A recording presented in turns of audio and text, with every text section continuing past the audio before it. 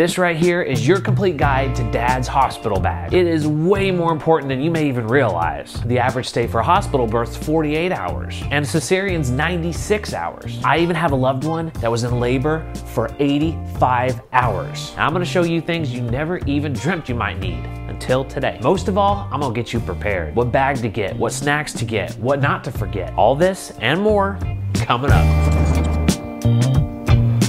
This video is for dads, biological or otherwise, who want to have an active and educated role in the birth and life of their babies. Okay, you might not need everything here, but you just might. We curated a list of the most important, most useful items. You're gonna need to pack 3 bags. One for you, one for mom, and one for your new baby. But this video is all about your bag. So you're gonna wanna have this bag ready about the 32nd week. There's a lot to go through in a very short amount of time. Let's go. So first of all, you gotta get a good bag. This one is one of my absolute favorites. It's called the SO1 Action Backpack by Mission Critical. This thing is awesome. It's actually specifically made for dads with babies. Check this one out. Headphones for you and your partner. It blocks out sound, helps you sleep. Also allows you to listen to music. Battery pack, in case you don't have constant access to a power outlet. Extra power strip. A lot of times there's only one outlet for you to use, so this thing can really come in handy. A laptop preloaded with movies and shows. Sometimes the internet there could be pretty spotty. A tablet, that's great to have if you don't have a laptop. Camera and camera charger. Depending on your gear, this might take a lot better photos than your cell phone. A tripod, so if the hospital lets you film, this can be great to set up in the corner there so you can actually focus on your partner. A speaker for music. Put together a playlist with you and your partner ahead of time. An aux cable, because a lot of medical equipment requires you to disable your Bluetooth on your devices, so that can really save you. And you need some entertainment for the downtime, like magazines, books, deck of playing cards, your cell phone, couple of changes of clothes, and make sure they're comfortable. Just imagine what you'd want to wear if you're sitting inside of a 65-degree room with hard floors for 30+ hours. You're gonna want to get one nice shirt that you can put on after your baby arrives. Swimwear in case you're having a water birth. A comfortable pair of shoes with a hard sole. You're gonna be so glad you got something like that. A good neck pillow is really gonna save you. Get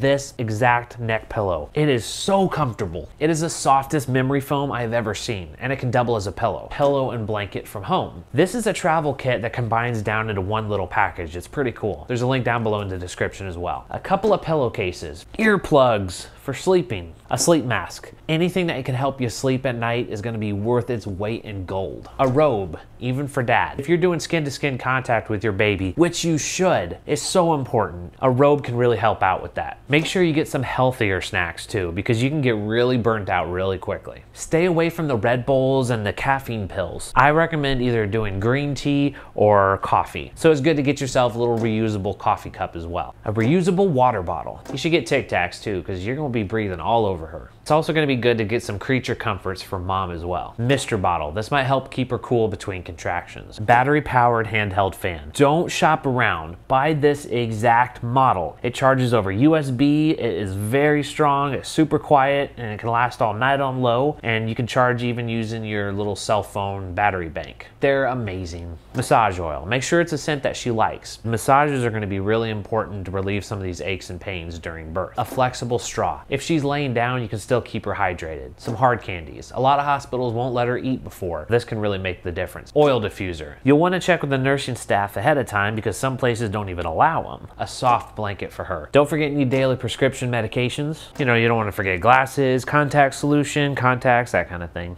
Bring your toiletry bag. Soap and shampoo are often not provided at hospitals. Get a small bottle of Dr. Bronner's, which is all natural and can replace soap, shampoo, toothpaste, shaving cream, and more. Check out our video all about Dr. Bronner's. It is some crazy stuff. You may want to time contractions. You'll want to get a watch with a second hand. Don't forget a notebook too, so you can record their frequency and duration. Check out our other video all about timing contractions. Make a call list. People you may need to update with the news so you don't miss anyone. Or you can have an email all written out and drafted ahead of time, so all you have to do is hit send. Okay, a push present. This is definitely a newer idea. You'll want to have this gift on hand at just the right moment. Actual paper money. because you never know, especially for things like tipping the valet at the hospital. Get a real journal and pen. Keeping detailed notes the whole time, you and your child will really treasure as they get older. They're gonna throw a ton of paperwork your way, so if you get a little folder like this, it can help you keep it all contained. Make sure you bring copies of your birth plan too, so you can hand them out to the doctors, midwives, and nurses there on call. You don't have a birth plan? Well, check out our video all about birth plans. There's a link down below as well. You might need to bring your checkbook, insurance information, other relevant paperwork as well, because they might need to settle up while you're there. And of course, you'll need to bring your state-issued ID. So there you have it. Subscribe to the channel for more labor, delivery, and life pro tips for dads. Until next time, love that little baby with everything you got.